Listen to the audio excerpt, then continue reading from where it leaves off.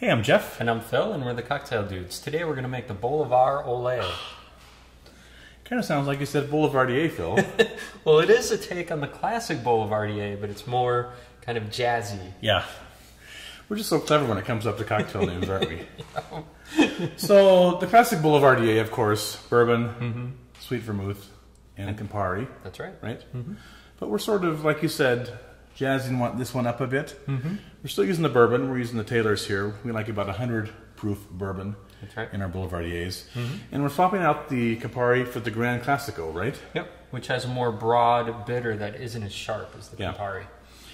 And we're using the sweet vermouth, the Coqui di Torino. Then we're adding a little bit of this Ancho Reyes Chile Liqueur. Yeah, that adds the spice. Yeah. A little kick, a little smoky spiciness that just makes this wonderful. Yep. Yeah. All right, let's begin. Let's make it. We're going to put everything right into our mixing glass, starting with 1.5 ounces of bourbon.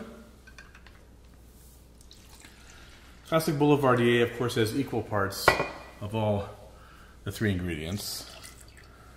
But we always up the bourbon quotient a bit, because otherwise you can't taste the bourbon, for crying out loud. Right. And that's kind of the best part of the drink, I That's think. the main ingredient. You should taste it. 3/4 ounces here of the Grand Classico from the Tempest Fugit guys in Switzerland.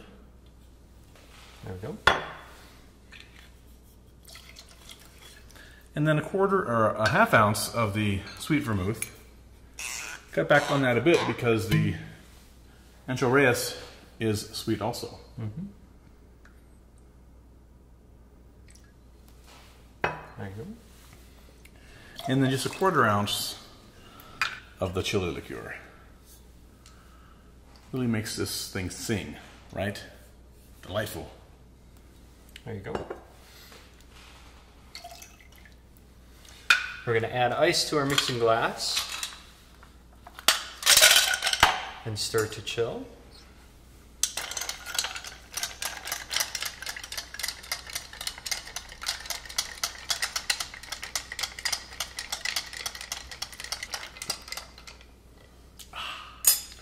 Now we're going to strain that over one large ice cube.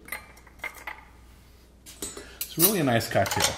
Very complex, because there's a lot of flavor going on there. You got the bitter from the Grand Classico, kind of the deeper bitterness from the sweet vermouth, and then of course the smokiness, spiciness from the chili liqueur. Fantastic. We're going to put a little orange oil on the top there, and then just let the orange skin drop in.